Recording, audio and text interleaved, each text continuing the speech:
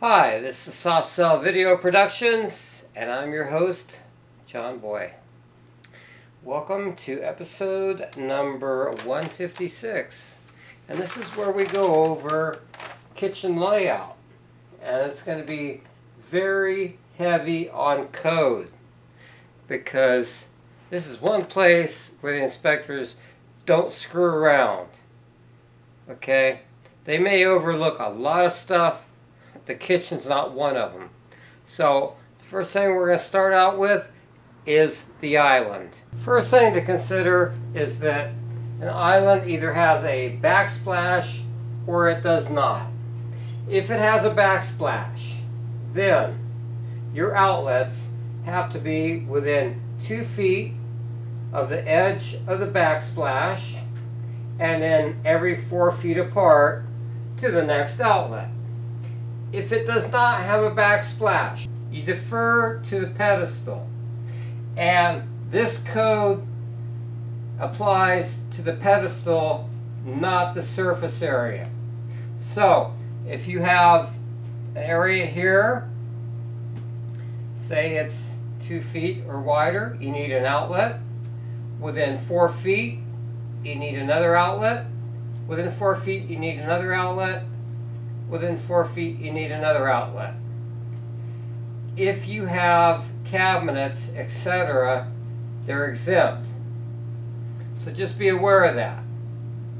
And if you want to know how to properly wire an island, go back to my episode number 121, which tells you how to use BX. That's very important because an island can only be wired using BX. There's no alternative. Now here's one where I'm going to give you a lot to digest. And we're going to go from right to left. First of all, if you have countertop space over 1 foot, you have to have an outlet. Where your refrigerator goes, you have a dedicated outlet. That means you have a breaker in the panel, and the only place that breaker goes is to this refrigerator. Now, going along the wall, you have to have an outlet within 2 feet of the end of the counter, and then within 4 feet of each and every other outlet. So, coming around, we come up to the range area. Now, you can either have, this is a 240 designation, you can either have a 240 outlet, or if you have gas, you can have a standard outlet that is non-GFI protected. Now, what's important is if you're going to put an overhead microwave, you have to have a dedicated outlet. That's exempt from the GFI or the ARC fault code. So you can just have an outlet up there waiting for your nice handy dandy super duper microwave. Now again, this outlet's got to be within 2 feet of the edge of the counter, and then sinks are not considered usable wall space. So that's a big zero there. At any rate, you're going to need an outlet within 2 feet of this edge, and if it happens to be 4 feet or less, you can get away with one outlet. We come over, this outlet has got to be within 2 feet of the edge of the sink. Again, we go to the 4 foot rule, 4 foot rule, and then technically, even if there's no backsplash, you're going to have an outlet here for the 4 foot rule. Now that's considering there's a backsplash all the way around. If there's not, then you're still going to have to adhere to the 2-foot, 4-foot rule, and that's going to have to go in there one way or another. But if you have a gas appliance, you can get away with just a standard outlet here, non-GFI protected, and if an inspector's cool, he'll let you drop down off the dedicated microwave, because a gas oven takes about 1/4 of an amp to operate. So that kind of covers the kitchen in a nutshell.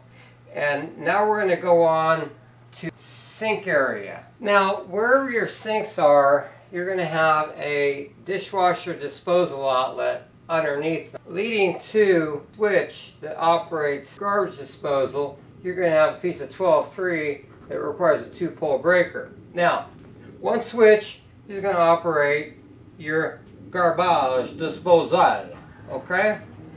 The other leg on this 12-3 is just going to feed through and hardwire to the dishwasher disposal, or perhaps it'll just plug in. But basically, this portion is switched, this portion is hot all of the time.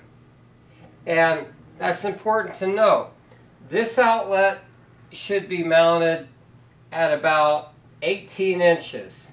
And the reason why is you want to be able to service it underneath the sink with a minimum of obstructions. So these are the two sinks.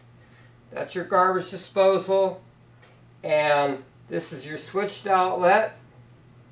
This is your all hot outlet to your dishwasher disposal outlet.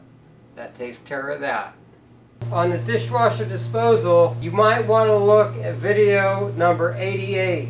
Very important that you look over that video before you attempt to wire in your dishwasher disposal outlet. It'll tell you everything you need to know. Alright? Now here's something that a lot of people don't know, is that your dining room is considered part of the kitchen code-wise.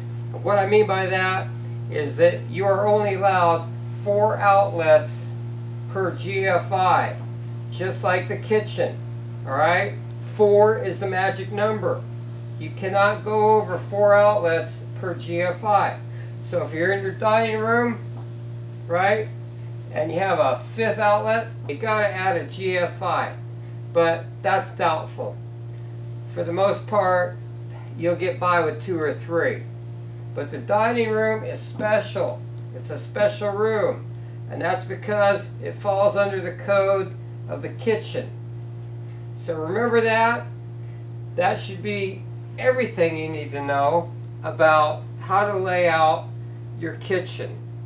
Once again, thank you very much for watching, and stay tuned because we got more stuff coming up. And again, thanks for watching. Have a great day.